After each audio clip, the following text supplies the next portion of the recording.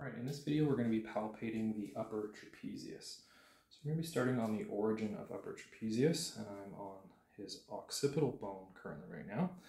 And if you palpate up into the back of the hairline here, you usually come across a fairly large bump. This is known as your external occipital protuberance, short form to EOP, of the occipital bone. And then just off lateral to it, you should feel a bony ridge. So this is known as your superior nuchal line of the occipital bone. So trapezius attaches to the EOP and the medial third of that superior nuchal line of the occipital bone.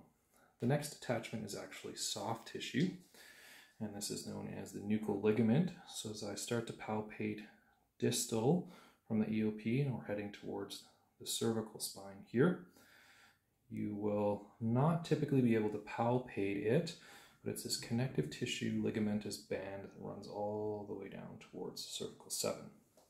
So the nuchal ligament is a soft tissue attachment for upper traps. As I count my way down here, I'm basically palpating all of the spinous process of a cervical just to make sure that I end up on cervical spine number 7. So the transverse spinous process, of cervical 2 is going to be the first one that we come across. So that is right in here.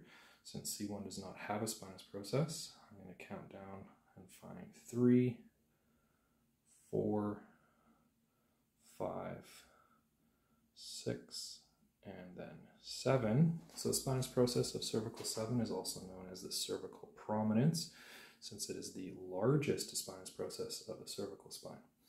Now, to confirm that I'm on cervical 7, what I'm going to be doing is placing one finger pad on what I believe is the spinous process of cervical 7, and one finger pad on the vertebrae below that, which is, I'm hoping, is thoracic 1. Cervical 7 should have more mobility from it, since thoracic 1 has ribs attached to it by way of the vertebrae. So what I'm going to do is I'm going to rotate his head in the cradle, and what I'm feeling underneath that index finger is that basically the spinous process is rotating back and forth. So therefore confirming that this is cervical number 7. So again, the origin of upper trapezius is the external occipital protuberance and superior nuchal line of the occipital bone, the nuchal ligament or Ligamentum Nuchae, and the spinous process of cervical 7. The muscle fibers are going to run out lateral, folding up on themselves and attaching, first of all, here along that superior lateral third of the clavicle. And then as we go a little bit more lateral than that, on the acromion process of the scapula. So I'm going to ask my partner just to elevate his shoulder, good, as I'm palpating and separating that trapezius muscle. And we can follow that all the way out to its 2 insertions. Now I'm going to follow that back up. So I'm scooping and lifting it up a little bit, plus using my thumb to help separate upper and middle traps. And I'm going to round this corner and follow it right back up towards the occipital bone. Now trapezius often gets a little too much credit in the back of the neck. So what I'm going to do is I'm going to show you a bilateral. So I'm going to cut both sides here. And as I fold my fingers in, this is about the width of trapezius into the back of the neck. So it's only about an inch, inch and a half wide.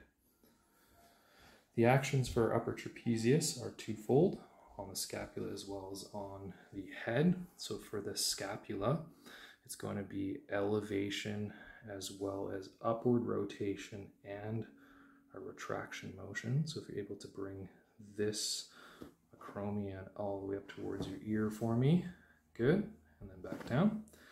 And then on the head, we're going to try to bring our external occipital protuberance towards the acromion. So that would do some contralateral rotation, some extension of both head and neck, as well as lateral flexion towards the side, making this somewhat of a complicated full action for this muscle. Excellent. So that's going to conclude our palpation of upper trapezius.